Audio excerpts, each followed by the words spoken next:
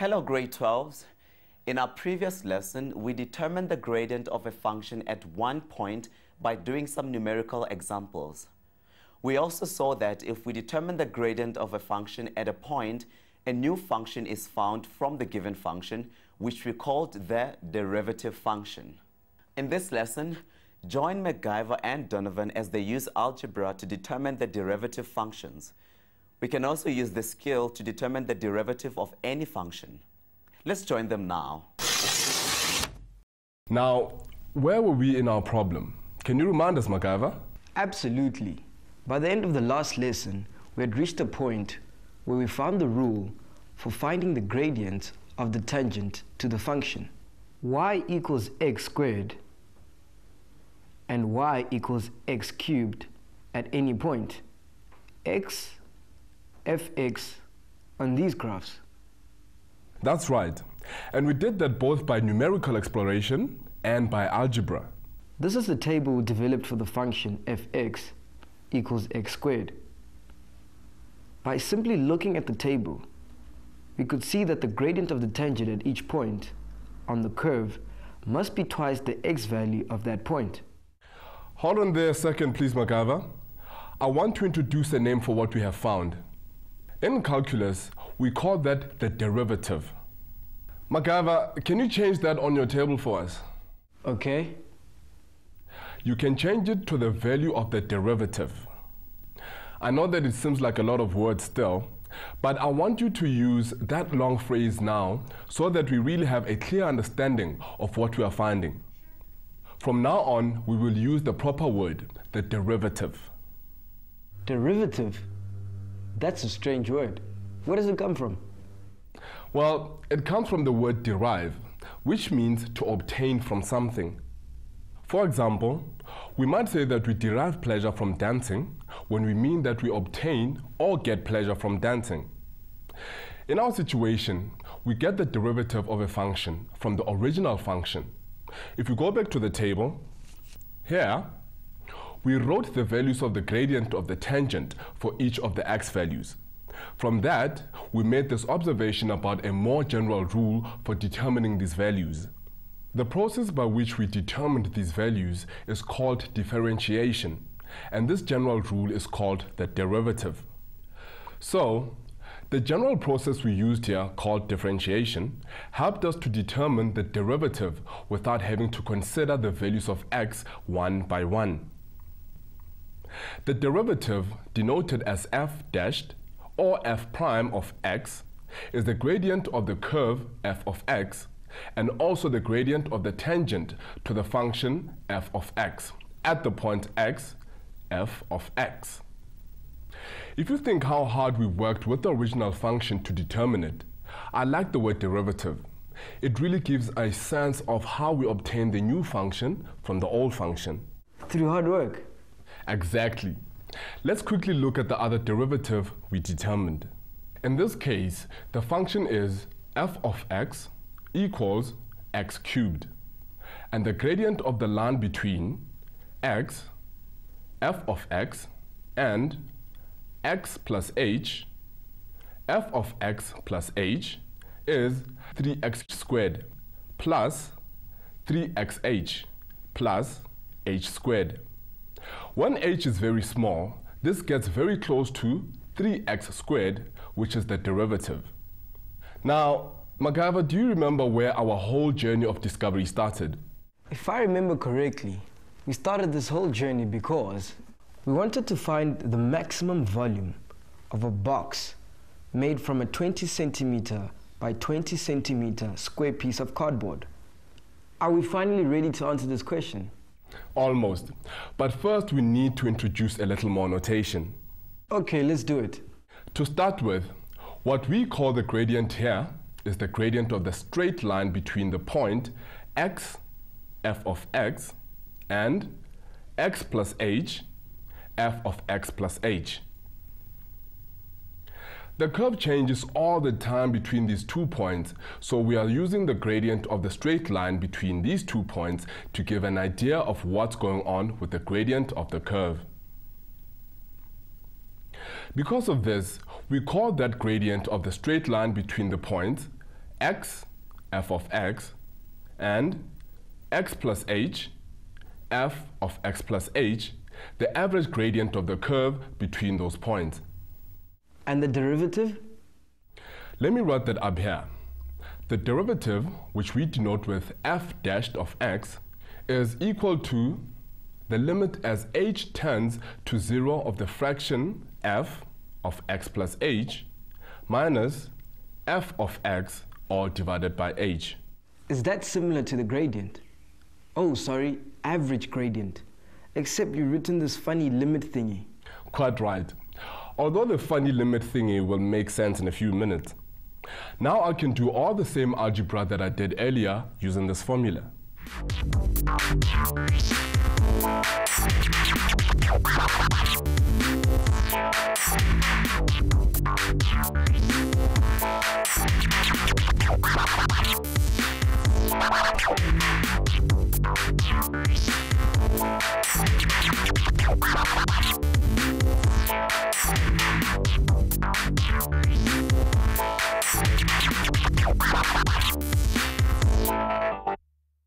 Okay, so now we have that f dashed of x equals the limit as h tends to 0 of 2x plus h. Right, and before I write more, can you remember what happened in those tables and on the computer as we brought the points closer and closer together? Yes, I can. As we brought the points for the function fx equals x squared closer and closer together.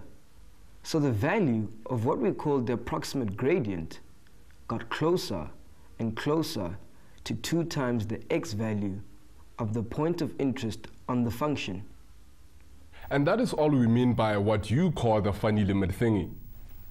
When we say the limit as h tends to 0 of 2x plus h, we mean what happens to 2x plus h as h gets smaller and smaller and smaller and smaller and... Why are you going on saying smaller and smaller? If we are making h so incredibly small, why don't we just make it 0 and cross it out? Because if we made h 0, we would have 2 points that have no distance between them.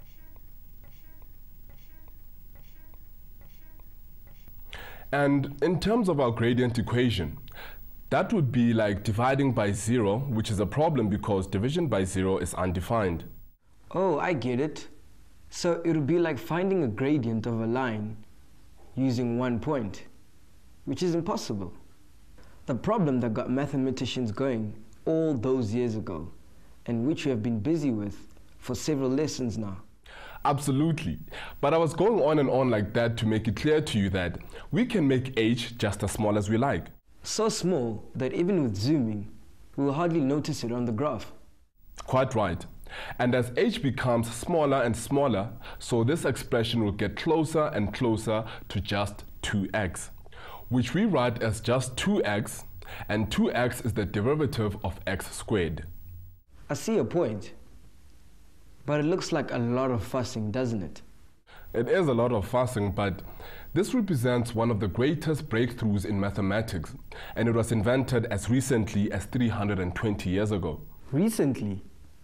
320 years is a very long time. But if you think of it in terms of the history of maths, it's a short time. I suppose so. So are we ready to finish the box problem now? Nearly. First, let's look at the other functions we were working with.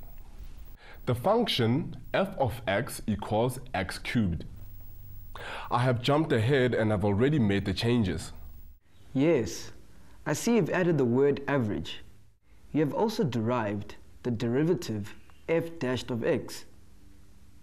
But I see that you haven't gotten rid of the limit thing yet. I wanted to talk about that last step with you. What it says right now is the derivative will be the limits as h tends to 0 of the expression 3x squared plus 3xh plus h squared. What will happen as h gets very small?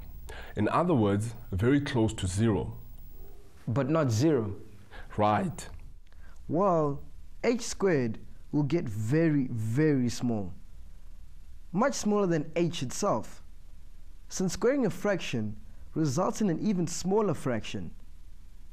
So as h gets smaller and smaller, h squared will also get closer and closer to 0. Good job. And what about 3xh?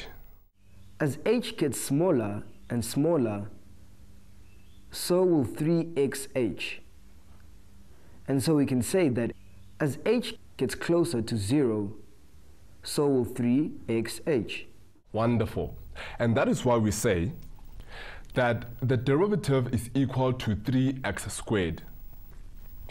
In our school curriculum and in exam questions, we call this whole derivative process determining the derivative from first principles. I've heard that expression before, but I didn't know what it meant. But tell me something. Does this mean I have to use this whole process to determine the derivative when they say using first principles? It sure does.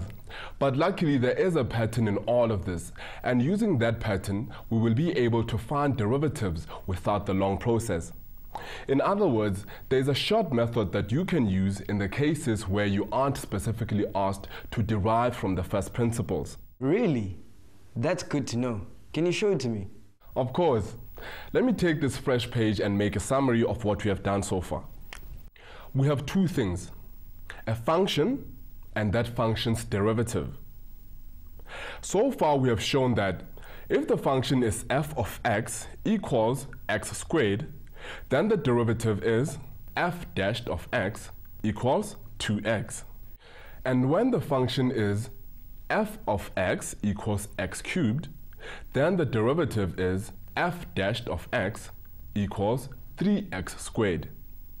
And in the task for the previous lesson, we showed that when the function is f of x equals x, then the derivative f dashed of x equals 1, and when f of x equals a, where a is a constant, then the derivative is f dashed of x equals 0. Is there enough for you to work with to guess the derivative of f of x equals x to the power 4? It seems that with the others, that the exponent of the term in the original function became the coefficient of the term in the derivative. So would it be 4 times x something? Good job. Now, what about the exponent? Well, with the function x cubed, the derivative had an exponent of 2. With x squared, the derivative had an exponent of 1. Although, of course, we don't write that.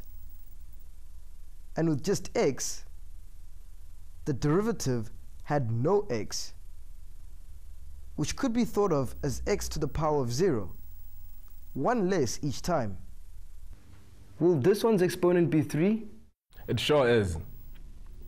We can generalize what you have just observed to say that when the function is x to the power n, then the derivative is n times x to the power n minus 1. We call this the general derivative. And that was discovered 320 years ago. You're quite right. Years ago, Leibniz and Newton each discovered this rule, and it has allowed mathematicians to solve problems which they could not solve up until then. 2 more derivatives and you're ready to finish the box problem. How about the derivative of the function f of x equals 4x squared? Well, the derivative of the x squared part is surely still 2x. But what about the 4? You may not realize it, but actually we can simply say that the derivative is 4 times the derivative of x squared. 4 times 2x, which is 8x. In other words, the derivative of any constant a times x to the power n equals a times n times x to the power n minus 1. That is not too bad. But what about something like fx equals x cubed plus x squared? Well, to help us with that, we have a little rule that says that the derivative of the sum of functions is equal to the sum of the derivatives of the functions. If I understand that correctly, then the derivative of the function x cubed plus the function x squared is equal to the derivative of x cubed plus the derivative of x squared, which would be 3x squared plus 2x. Well done. Now that is really great work. And now we can finish off that box problem. Finally. Earlier we established that the volume of the box could be determined using this formula here. We used a computer program to draw the graph of that function, and this is what we got.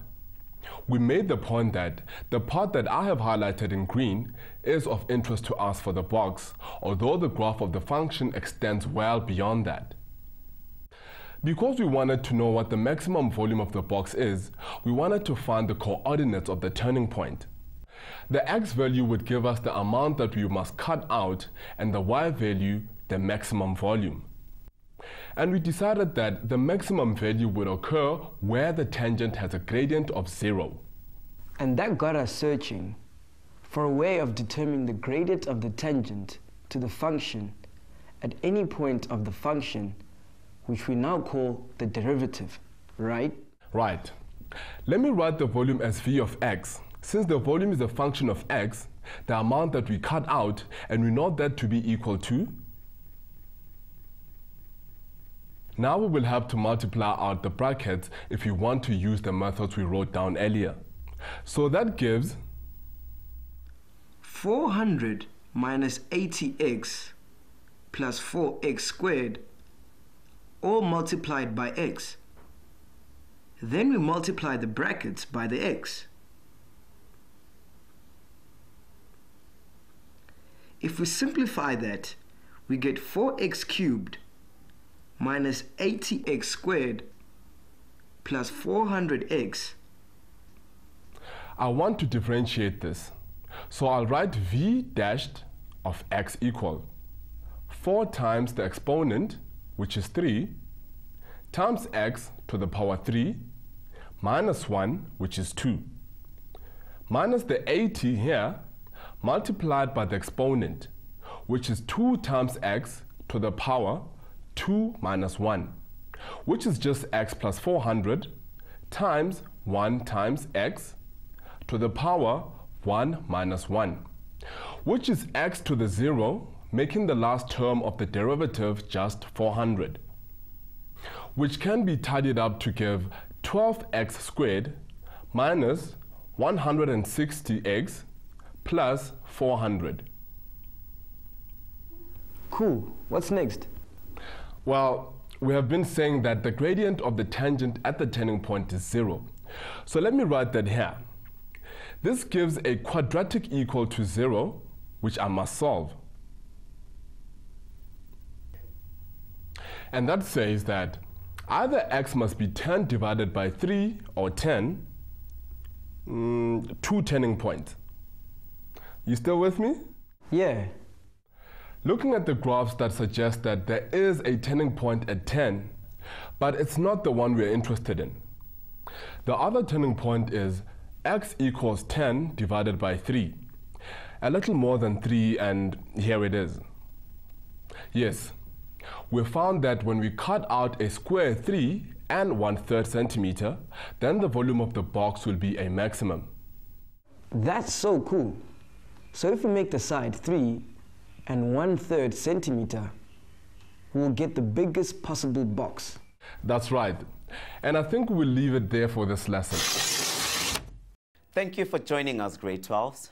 Remember to try the task video at the end of this series and to look at our website www.mindset.co.za/learn for more resources.